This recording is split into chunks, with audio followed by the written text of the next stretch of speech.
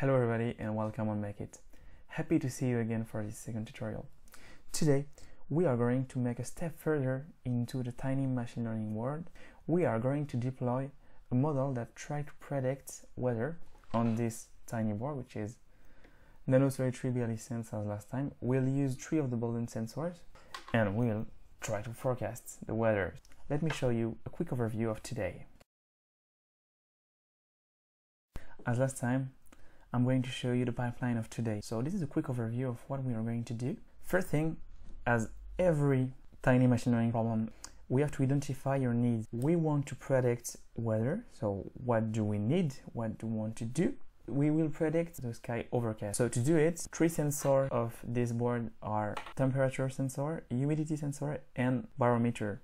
So we use these 3 parameter to forecast the sky overcast. Okay, we have to find a dataset that includes temperature, humidity, and pressure, and our label, which will be 5 classes, for instance: partly cloudy, foggy, sunny, overcast, and maybe raining. So we'll see.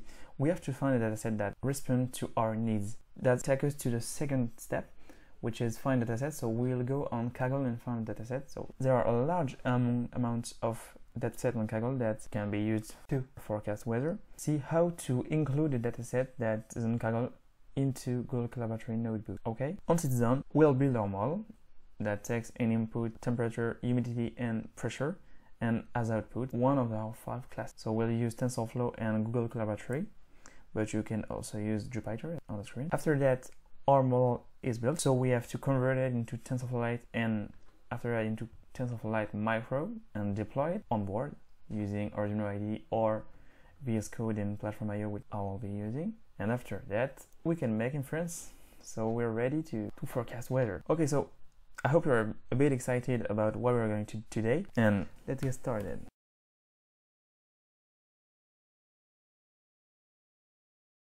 We are finished with the overview. We are going to create, build, train our model. To do it, as I said during the overview, we have to find dataset. To find dataset, go on Kaggle, register on it, and we'll use the API. So go to your account and API and create new API token that will download you a JSON file containing your key. And after that, we have to upload it into Google Colab. Okay, so like this, run this cell, select file, browse to your file. I will select mine, print, done. As you can see here, if I refresh, I have my JSON file here. I have to create a folder called .kaggle in the root directory, okay, with mkdir, so make directory. I have to copy this JSON file to this new folder, and I have to add writes to this file, this copied file, with write and read, I think. Okay, done. And after that, I don't need this file, so I can remove it by remove. Okay, so now the API is set up. We have to find dataset, so go on Kaggle. I've used Istanbul dataset, weather dataset. So we have 10 years of weather for each day. Here is the dataset. You have temperature. Let me select all the columns. Okay, apply. And we also have humidity and pressure, and our labels condition, okay, sunny, partly cloudy, and other labels. We have 5 classes as output. To use your API and this dataset, click on the 3 dots here, copy API command, paste it here with exclamation mark, and paste it here, run it, and that will use your API to download it. So it's done quite quick. Unzip the file. Okay, let me refresh it. I have the zip file and the CSV file extracted from the zip file, and we can remove the archive. Remove. Let me refresh. Done. We have our CSV file. Okay, comma separated file. We are ready to use it. We need to load it into our Python code and extract our features and set our dataset up and use it to train our model. To do it, we'll use a well-known data scientist library called pandas. Okay, this line allows you to download it. So for me, it's already done, but I can do it. As you can see, already satisfied. import pandas as PD, short for pandas. We have to read the CSV file, so paste the path of the file here. Separator is comma, and we'll store this into df, which is data frame. So data frame is like an array or a matrix, and head print the 5 first rows of the dataset. Run it. All our columns here, you have timestamp, labels for us, rain, and many other features.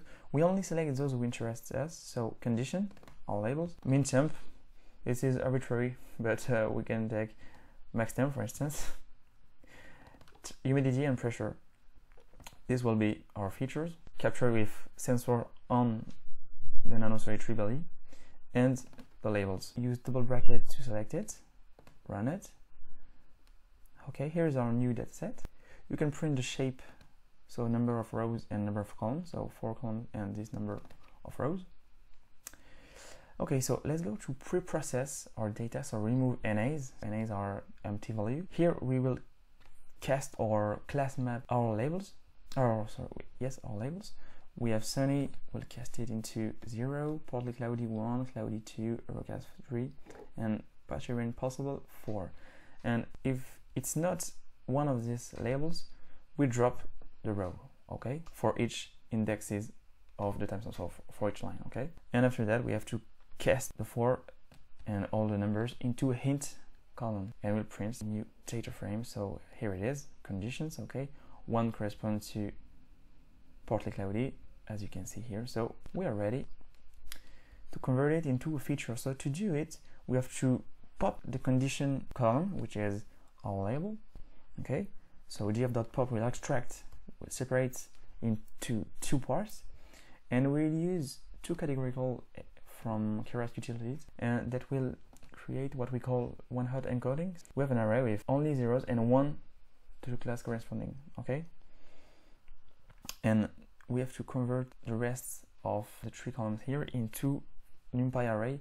This is the only array that a neural network can take as input. Run it. Okay, it's done. I can show you the features. So this is a NumPy array. Each column is an array, okay, and this is an array of array with temperature, humidity, and pressure. The order is really important, okay, well, you will see that in the C++ part. Here's labels, so I can show you the one-hot encoding. As you can see, only zeros and 1 for the corresponding class. We have our features, we have our labels, and we'll split that into a training set and a test set to evaluate our model. Okay, so we'll use train test split from scikit-learn, and the test set will be 15% of the total dataset. Run it. Everything is set up for data, so we have to now create a model. We will use Tensorflow, as always. TF short for Tensorflow. Here are parameters, so number of classes, number of outputs, so 5 outputs possible. This is an arbitrary or neural number, okay, so it can be 30, 60, 10, as you want. I've tried, and 30 is the best for me. Number of inputs, okay, so we have pressure, humidity, and temperature, 3 inputs, and we'll use the value activation function into our layers, okay. So the first layer specify input shape with number of pictures in a tuple. The dropouts remove some connection between neurons, okay, to avoid overfitting. And at the end, we use 5 neurons and softmax activation function. So softmax will output you an array of 5 elements, as you can see, but with probability for each classes, okay, and the highest one is a predicted one, so we will see that later. To optimize the learning rate, we'll use an ADAM optimizer. We will measure loss with categorical cross entropy with categories, so categorical, and we'll measure accuracy. You can print a summary of your model, so let me run it and run it. Okay, here is our neural network. We have a lot of parameters, okay, and now we're ready to train our model. So to fit, here's our train features, train labels. We'll iterate on 20 epochs. To monitor the learning process of our neural network, we'll use validation dataset, so we'll use test set to do it, but in a tuple. This is really to monitor the learning procedure of the model, okay. We can shuffle data, run it. Okay, so as you can see, the accuracy is really important, so that's a great thing. In 20 epochs, we can evaluate the model, as you can see here, with the test set, test labels, and test features, and we'll output the score using it and converting it into a percentage with time 100. Okay, run it and as you can see, we have 65% of accuracy. That's a great accuracy, I think. So we'll see when deploying it. Okay, so our model is trained, okay, and we have to convert it to deploy it. First thing, TensorFlow Lite. We'll not quantize today. In another tutorial, I will explain you how to quantize a model and to use quantization to reduce our model size. Okay, here's TensorFlow Lite converter, and convert it and write it to TFLite model.tflite. Press it. Here is a TFLite model, and after that, as the last time, we have to install XXD tool to convert it into an hexadecimal array. So apt-get install-qq is a Unix command to install XXD. Done. And we have to create a .h, so a header file, C++ file, containing our model parameters. Echo will print this into model.h. We'll cat and XXD, so that will write every parameter in an hexadecimal array, and we'll finish, close the curly brace and semicolon. And this line allows you to download the .h file. Run it, quite quick. Okay, as you can see, let me click on that. Here is our neural network. Okay, so an hexadecimal array, a big hexadecimal array, as you can see here. It's done. We are ready to deploy it. Next time, let's go on Visual Studio Code, and I'm going to explain you step by step the code. Okay, let's go.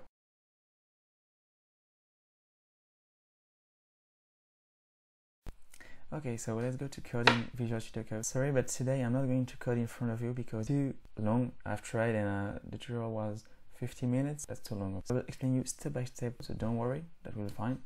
And if you got question, feel free to ask in comments. To use this architecture, I've used Platform.io, a plugin from Visual Studio Code. Okay, I've created a new project by clicking here and selecting my board and the name of my project, and that will create this architecture. Okay, after that, the first thing you need to do is to copy model.h file into the include folder. Here, it's already done for me.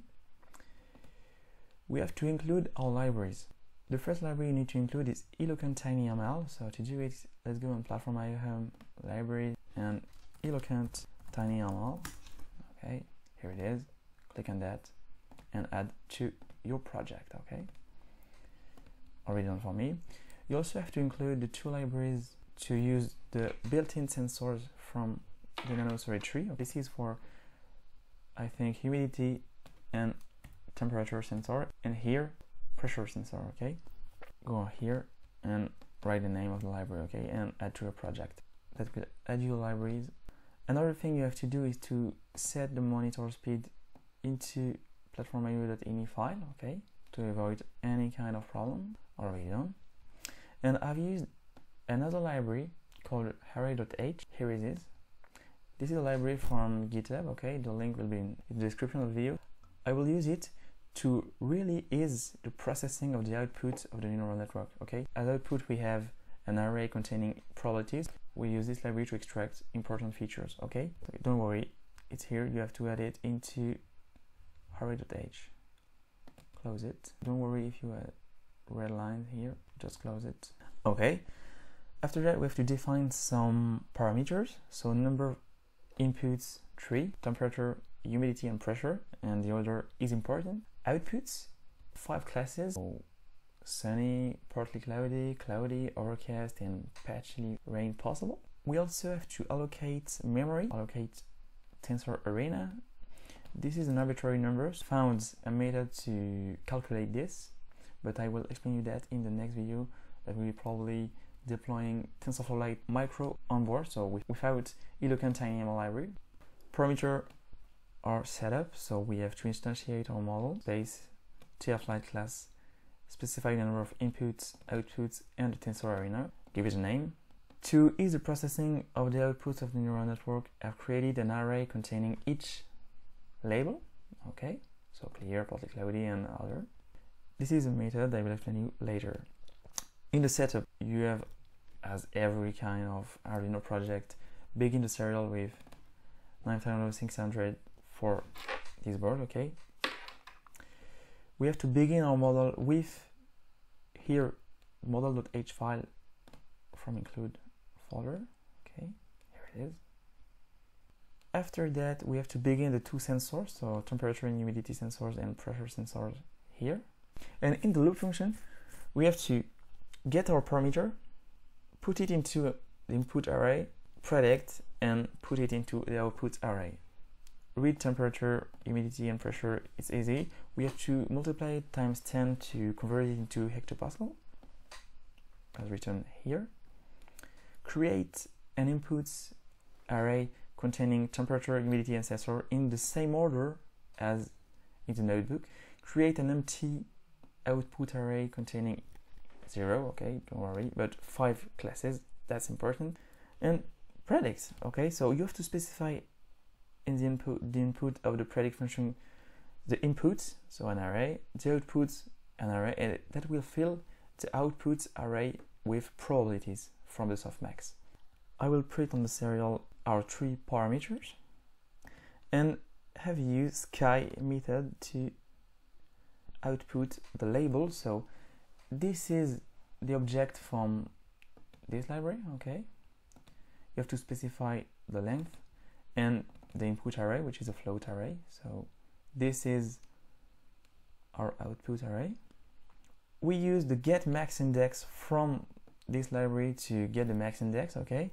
And we'll output the class of this index, okay? This is a function to create a class mapping, you can call it like that, and just to output the label of predicted. Sorry, this is uppercase S. Now we're ready. I've got a delay here to slow the serial speed. We're ready to upload it into our board, okay? I'm going to plug it into my computer, plugged, okay, and let's go to upload. I think it will take 10 minutes, so it's really long. Finished, okay, almost 10 minutes, as I said. Okay, so begin the serial monitor to see the results. Okay, as you can see, you have temperature, pressure, humidity, and the sky forecasting, okay? So this is a great thing. You can test it out outside with your own sky, your own sensors or other sensors. Okay, you can use it with an ESP32, for instance. Okay, it's good. I hope you're excited about it. And if you got questions, feel free to ask in comment or contact me on LinkedIn, Facebook, and Instagram. I don't mind. Don't worry, I can answer, okay? And in the next video, I'm going to show you a software I've created in C# to create datasets for machine learning and to use Arduino sensors to create datasets, okay? Stay tuned. All the project will be available on Git, so in the link in the description of the video.